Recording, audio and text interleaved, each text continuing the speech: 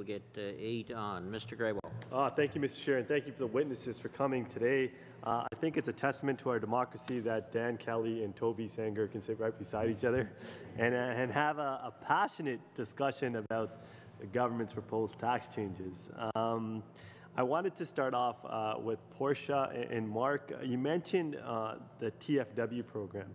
I want to get your feedback on how the government can improve that, because changes have been made, and we understand that there's a labor shortage in Canada and there's challenges with that.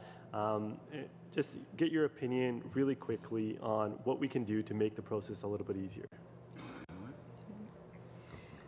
Okay, so a few thoughts on that. Certainly interdepartmental advisory council, so that the different departments can work together to prioritize agriculture. The temporary foreign worker program started in the agriculture industry. It's the biggest user of the program, and the use of the program is quite a disjointed process right now. It's quite confusing for employers to use, and there really is a need for some kind of overview and a research into the program in order to consolidate it, streamline it, so that it works for this industry. It works for primary production and processing. Thank you. I really appreciate your feedback, and we'll definitely take it back to the ministers in charge to make sure for the next season that it's more accessible, it's more transparent, and results-oriented, because we need to ensure that we can support our local farmers, and when they benefit, all of Canada benefits as well. Mr. Kelly, I really appreciate your presentation and your slide deck here. It takes me back to my business school days.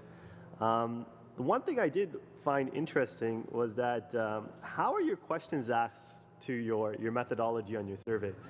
Because if you ask a small business owner, and I go back to my corporate law days, the number one thing I would complain about is taxes too, because I'm in my own business and I want to make more money at the end of the day.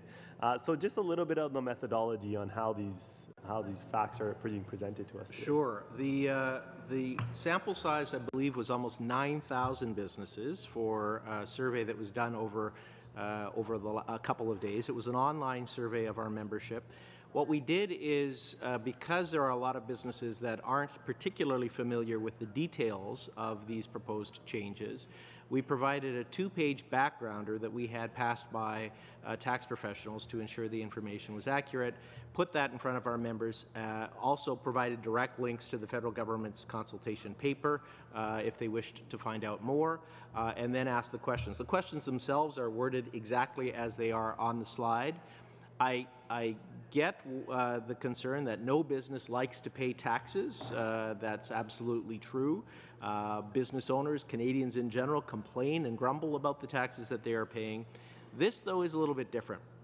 And that's why I think we wanted to share the data as we have. I appreciate that. Sorry, not to cut you off. My time's kind of limited. Can you send us the 2-pager that you Absolutely, sent out to yes. We're happy send it to our committee. Yep. It'd be great to look at. For sure. I just wanted to say that Toby, thank you so much for reiterating the fact that there's a lot of misinformation going on outside about the proposed.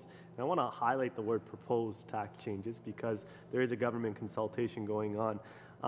So let's go back to why we're here for Budget 2018. Toby, what do you think is the number one thing that the Government of Canada can do in Budget 2018 that can further our economic growth for all Canadians? As I mentioned in the presentation, I think increased investments in areas such as childcare.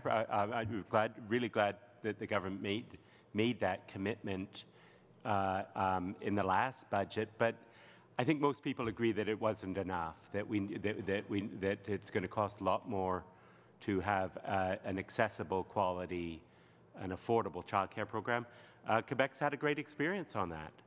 That's one area, and I'd agree with. And in terms of 2 other areas, in terms of healthcare, pharmacare program or prescription necessary drug prescription program that could save money, actually reduce costs by controlling the cost of of medicines. And then thirdly, I think there's much more that needs to be done in terms of residential care. And senior strategy, very glad to see the CMA emphasize that as well. Thank you. A little bit more time. Thank you, Mr. Chair. You're very generous with my time today. My last question is to Restaurants Canada. I think everybody at this table agrees about your contribution, your members' contributions to the Canadian economy.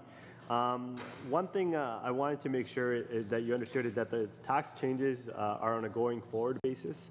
So if you can communicate proposed tax changes are on a going forward basis and won't affect prior. One thing I was interested in knowing was that you said that a lot of families run restaurants, which is true. And then the proposed income sprinkling will take away from an ability of a son or daughter or husband, wife to work at a business. There'll just be a reasonableness test assigned towards it.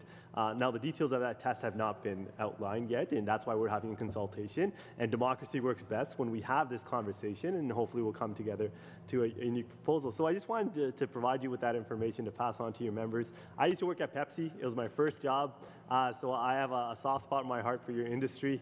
And so thank you so much, and we'll look forward to reviewing the rest of your proposal. Thank you. Thank you very much, Mr. Commish.